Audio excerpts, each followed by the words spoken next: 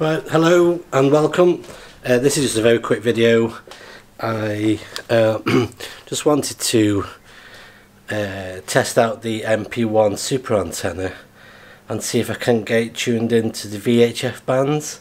I've only ever really used it for HF, and I know that it can do 10, 6, I think it can do 4 and 2, but I've never tried it, so I've just got half an hour spare, so I thought I'd go and set up the radio outside and try and set up the antenna. So we'll go outside and we'll actually, well, it's bright, we'll go and see if we can get it working or not.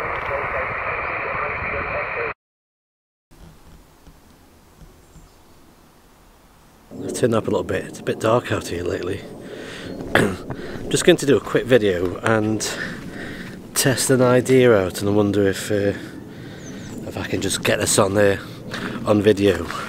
So oh, say hello. I've got my friend out here, Betsy. Oh, hang on. Right, so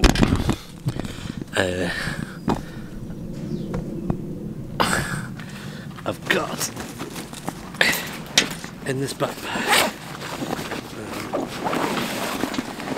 I've got the MP1 Superantenna, and something I've never tried before is testing the antenna on 2 meters.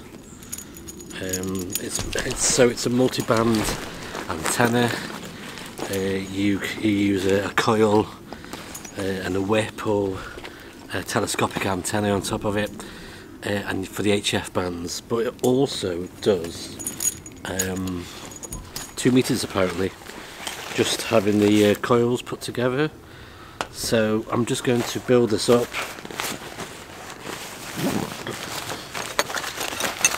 Hopefully the battery in this camera will last long enough.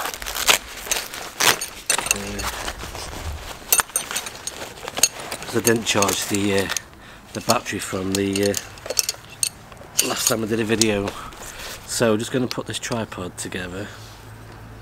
He says putting the wrong bits in. Right.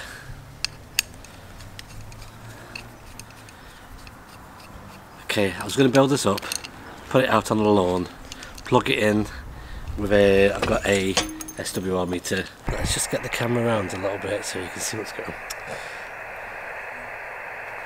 Right, so I've got the radials on the bottom there. I've got on the bottom bit is the VHF diplexer, and then on top of this I've got the VHF. So this bit here is the coil for your HF. This is the VHF band diplexer. When you take out the whip or the telescopic, you can get a tune on 6 meters. So that currently is tuned perfectly on 50.150. So I've got a makeshift 6 meter band antenna there. I'm struggling at the moment to get it to work on 2 meters, maybe because I need the telescopic antenna, but I'm just going to keep trying and see if I can get 6 sorted.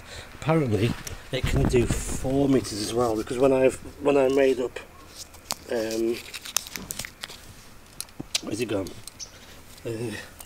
When I first made this up, I actually wrote on it I can get 6, 4 and 2 on that radial, so I will actually try it on 4 meters at some point, but I'm just going to try and get 2 meters sorted out, because I'd like to get 2 and 6 and HF, but now I've discovered I can do 4. It'd be good to get 4 meters, so I'll keep playing about with it, and I might have to go and try and dig out the instructions. Okay, so I've got 10 meters tuned in now. Let's get some better light on there. I've got 10 meters tuned in with the whip onto the antenna. Taking the whip out, that tunes into 6 meters. I'll need to go back to the original. You get like a folded piece of instructions when you first buy the MP1. It was a couple of years ago since I bought it, so I need to work out how to get back onto 2 meters with that. Just using, let me just bring this around, just using here the 817 on a battery power, just while I sit in the garden while it's nice. So 6 and 10, they're quite nice summertime bands, and I will just try and find out what to do about 2 meters. Right, okay, so I do need to use the, that's a noisy blackbird that is. I do need to use the telescopic whip, because you can adjust the whip to get the SWR down. But there's a magpie. Ooh, big magpie. Don't worry, stand down.